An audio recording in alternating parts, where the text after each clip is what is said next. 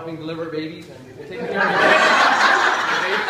And then got off work, and then went home and took a shower, changed, and then picked up 4 trays of food. So thank you, love, for doing that.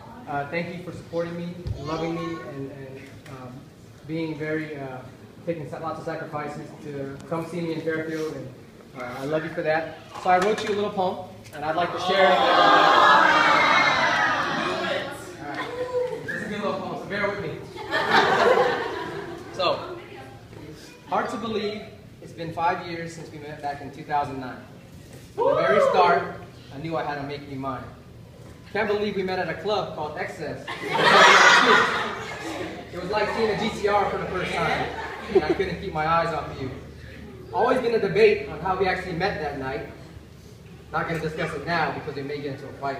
We talked and got to know each other until October 17, and then it was official, and you became my queen.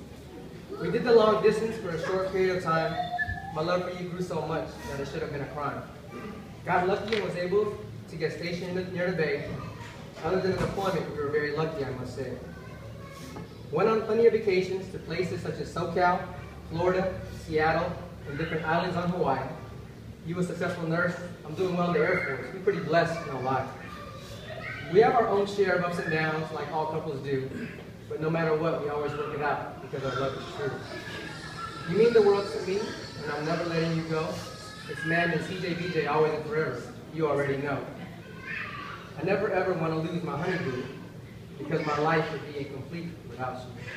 My heart belongs to you and only you, baby love. You were meant for me and God sent you from up above. I'm sad that I can't stay at Travis and must leave to the VA state, but all things work together for good for them that love God according to my faith. We already know we're going to love each other always and forever until eternity. We belong together, my love, can't you see? I really hope and pray that you'll consider coming with me. But I know first there's one question I gotta ask. Cathleen, since